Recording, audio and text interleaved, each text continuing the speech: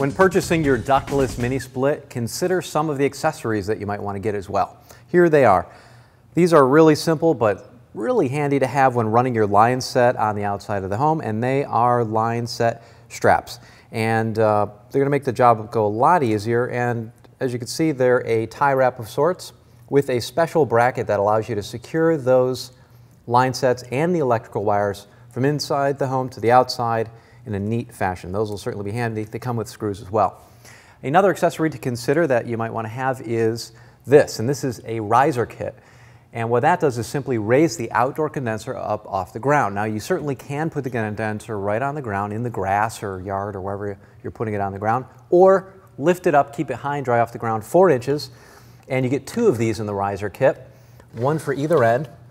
The unit sits on top of it and it has the bolts and nuts there to secure it in place against the footing. Now, I actually have bolted to the condenser right now an additional accessory, and this is a wall mounting bracket so that we can mount the condenser on a wall. When would you want that? You would want that if you're going to be installing a mini split system in an area where there's no place to put this on the ground. You don't have a yard space, or you're putting on a multi-story building, 2nd story, 3rd story, or even higher, as high as you might want to go. This bracket has 2 pieces. One is already installed on there, and here's another one that would go on the opposite end. We have the bolts and washers. These are quite heavy duty to secure this to the wall. And then this piece here, which actually goes on the wall as well. This comes in a few different capacities depending upon the size of the mini split system you're choosing. Let me just show you how this fits together on a wall. So we take the straight piece and then bolt it to the wall with the bolts provided. The nice thing about this is that although you're going to have a heavy condenser, it's not going to be an awkward installation because the first thing you only have to bolt to the wall is just this, and this is light and easy. Now, once that's in place, the next thing we do is we put the bracket arms in place. And you can see that they really easily just hang on the unit. Now, they move side to side, and there's little markings as to where to put them, depending upon the size of the unit you have. And then the last step is put the condenser on top of it, and then with the nuts provided, secured in place, and voila, it's secured to the wall without a whole lot of effort. By the way, if you're going to be installing this high up off the ground on a multi-story building, of course, use precaution and safety to make sure that both you have the appropriate anchors so the thing doesn't come off the wall, and that you're safe as well so you don't fall down.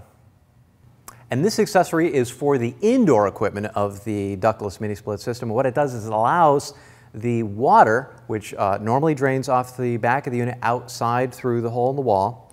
Instead, you can pump that water, if that's not a convenient option, upwards or uphill. So let's say you don't want that to drain out the wall for whatever reason.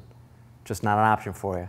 You want to pump it somewhere else to a drain further away, up to even 60 feet away. You can do that with this pump here. Condensate train pump. It's an accessory, and it will mount part of it in the back of the unit and part usually up away in the ceiling. Let me show you where this goes in the back of this. And again, this is the part that mounts on the indoor wall. So this is where the water would normally come out of the back of the unit, and this would let the water drain out the wall to the outdoors. But if that's not an option, then install the pump. So we have the 2 pieces here of the pump. Simply take this hose and connect it to the drain line on the air handler. Put the vent in the back. And then this pump will go up in the ceiling typically, or overhead. Now, we've got this tube and this wire. Where will that go? That will be run usually in between the wall. You can run on the outside of the wall, but then you're going to see it in the room. Typically though, because they don't take up very much space, they can be run in the wall, in between the studs, up overhead, where you'll then do 2 things. One, connect your own field-provided drain hose, and you can run that then wherever you want to drain that water to the outdoors, up to about 60 feet away, as well as provide 110 volts at that point. And the 110 volts connects right to this end here. Additionally, as an option, you can connect a couple more wires back to the unit, where as a safety, in the event the pump should fail, it will shut the unit off. So if you can't run that water line out the wall to the outdoors, the mini split condensate drain pump is just the trick for you.